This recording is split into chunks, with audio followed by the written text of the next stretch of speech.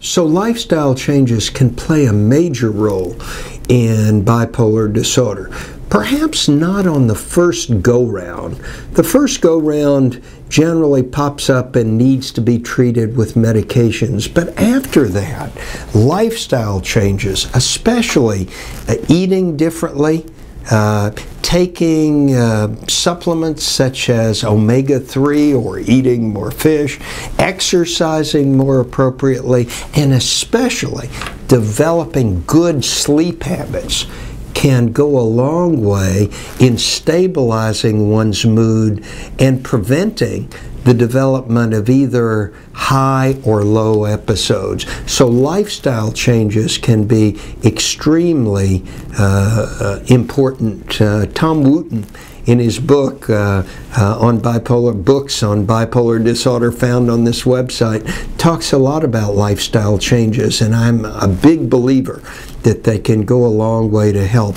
Also, education of oneself and one's family can go a long way in helping a person suffering from bipolar disorder. And that involves the patient educating themselves, but also the family, the support system, if it's not close family members, can be of critical importance, because when patients start to get on the high end, they may feel so good, the first thing they do is stop their medication.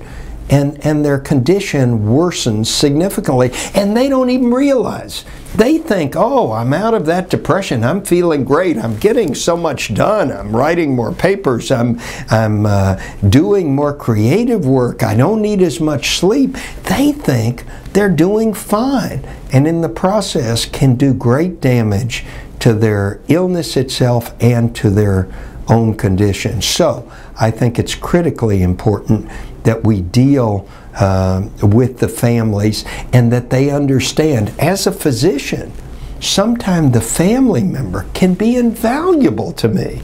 They call me up and they say, your patient's getting high again.